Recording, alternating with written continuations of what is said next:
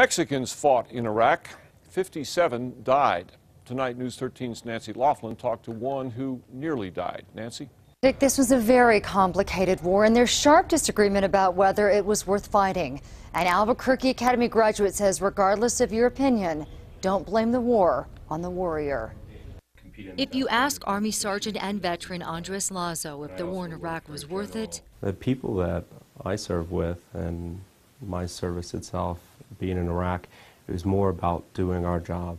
We always wanted to do the best job possible, and with the hope of coming back home and seeing our families again. And Lazo says he was one of the lucky ones because he made it home, unlike so many of his friends who served in Iraq.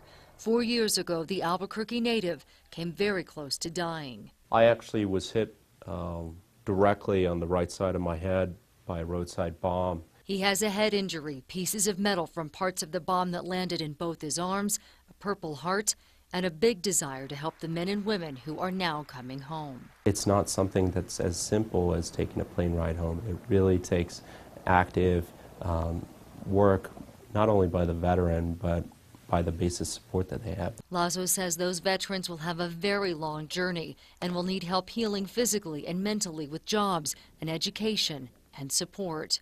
And part of that is just as simple as thanking a veteran or welcoming them back home with a handshake or a smile. And while it may seem like a small gesture, it's really significant, and it makes an impact on these young men and women. I also spoke with parents of soldiers who were killed in Iraq. They said they had very strong opinions about the end of the war, but did not want to make any sort of statement because they did not want today to be about politics. Back to you. All right, Nancy. Meanwhile, there is a new honor coming to a New Mexico soldier who was awarded the Medal of Honor for bravery in Afghanistan. The Santa Fe City Council has approved a larger-than-life bronze statue of Sergeant First Class Leroy Petrie. Petrie received the nation's highest military honor from President Obama this summer. The Santa Fe native saved the lives of fellow Rangers by grabbing a grenade thrown into their midst and hurling it away. It went off just as he released it, and he lost his right hand. The 8-foot statue will be created by Pewaukee Pueblo Governor George Rivera. No decision yet on where it will go.